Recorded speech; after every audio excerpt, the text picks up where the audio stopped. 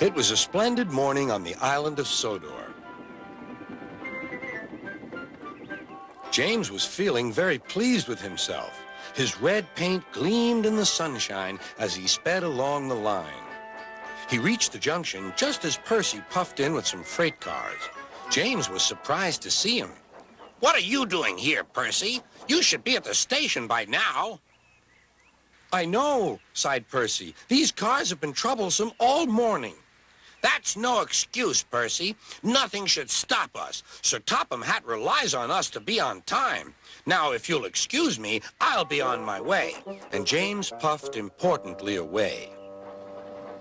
Bossy buffers, muttered Percy.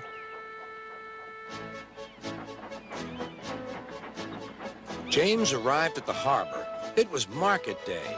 The harbor yard was filled with the sweet smell of fruit from faraway lands. The fruit was delivered in big ships. James watched as strawberries, oranges, melons, and bananas were carefully loaded onto his cars. Then he set off for the station on the main line.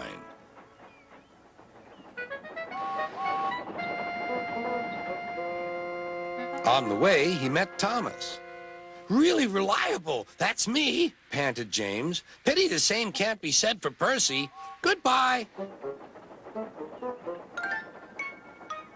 What was all that about? Gasped Annie and Clarabelle. That was trouble. Trouble for James. Just wait and see. Percy was back in the yard and busy shunting. He had the cars in good order and was making up for lost time. But the station master had bad news. What's happened? Asked Percy's driver. James's brakes have jammed. We need Percy's help right away. Percy quickly set off to the rescue.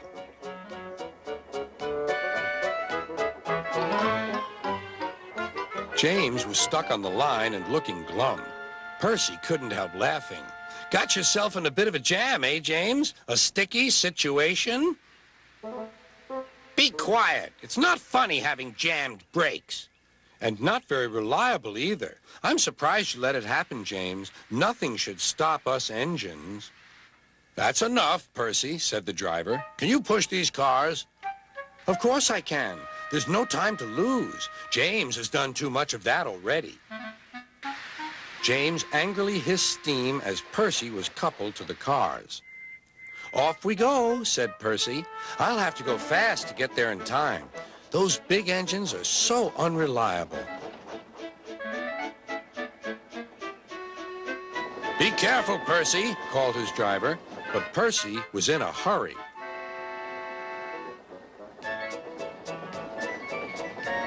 He didn't see that the switch had failed and that he had been diverted into a siding. Look out, Percy, shouted his driver and applied the brakes, but it was too late.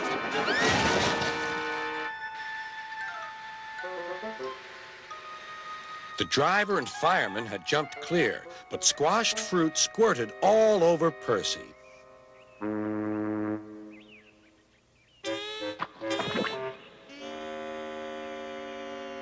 Sir Topham Hatt arrived. Percy, you are not to blame for the switch failure, but I do not run a jam factory.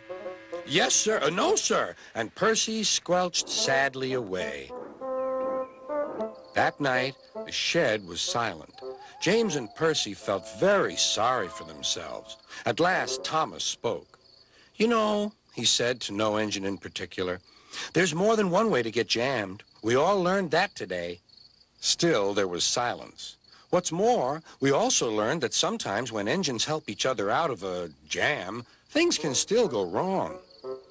So, said a voice, so that means we learned a lot today, and therefore... Then came a chorus. We're really useful engines after all.